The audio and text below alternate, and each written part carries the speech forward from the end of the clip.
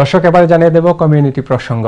ব্রিটেনের মাটিতে প্রবাসী মুসলমানদের ঈমান আমলকে আরো মজবুত করতে এবং নতুন প্রজন্মকে ইসলামের পথে ধরে রাখার আহ্বান জানিয়ে যুক্তরাজ্যের স্কানথর্প শহরে গতকাল অনুষ্ঠিত হয়েছে বাৎসরিক ওয়াজ মাহফিল। এ নিয়ে আরো বিস্তারিত জানাচ্ছেন আমাদের সহকর্মী ফখরুল হোসাইন। যুক্তরাজ্যের স্কানথর্প শহরে গতকাল অনুষ্ঠিত হয়েছে এক বাৎসরিক ওয়াজ মাহফিল। আল কোরআন লার্নিং সেন্টার স্কানথর্পের উদ্যোগে রোববার স্থানীয় একটি কমিউনিটি হলে অনুষ্ঠিত হয়েছে এই ওয়াজ মাহফিলের। কারি এবাদুর রহমান জুবেরের কোরআন তেলাওয়াতে শুরু হয়ে এই মাহফিলে সভাপতিত্ব করেন আল কোরআন লার্নিং সেন্টারের শিক্ষক আব্দুল মালিক।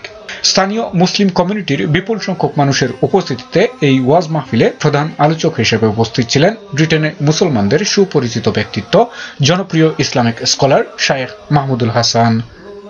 ইশফাক আহমেদের পরিচালনায় অনুষ্ঠানে মনোমুগ্ধকর ইসলামিক নাশিদ পরিবেশন করেন আহ্বান শিল্পী গোষ্ঠীর সদস্যরা। প্রধান আলোচক শায়েখ মাহমুদুল হাসান ব্রিটেনে মুসলমানদের দৈনন্দিন জীবনে ইসলামের গুরুত্ব ও তাৎপর্য নিয়ে আলোচনা করেন এবং বেশ কিছু গুরুত্বপূর্ণ প্রশ্নের উত্তর দেন। আমি আজ স্কানথ্রপ শহরে, খুব শান্তির একটি শহর, নিরিবিলি একটি শহরে আসার সুযোগ পেয়েছি।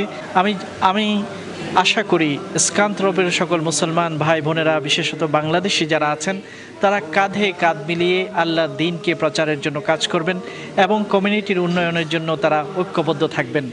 দ্বিধা বিভক্তি, অনৈক্য এবং বিবাদ বিসম্বাদে তারা লিপ্ত হবেন না, বরং ইস্পাত কঠিন ঐক্যের মাধ্যমে দিন চর্চায় তারা এই সমাজে সুন্দর দৃষ্টান্তকে স্থাপন করবেন, এটি আমি প্রত্যাশা করি।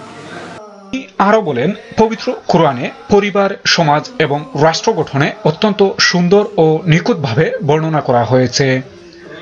একজন মুসলমান হিসেবে ইসলাম ধর্মের এই নীতিমালা অনুসরণ করতে পারলে পরিবারের অশান্তি, সমাজের অবক্ষয় এবং রাষ্ট্রের সকল ধরনের ব্যর্থতা থেকে মুক্তির একমাত্র পথই হতে পারে আল কোরআন।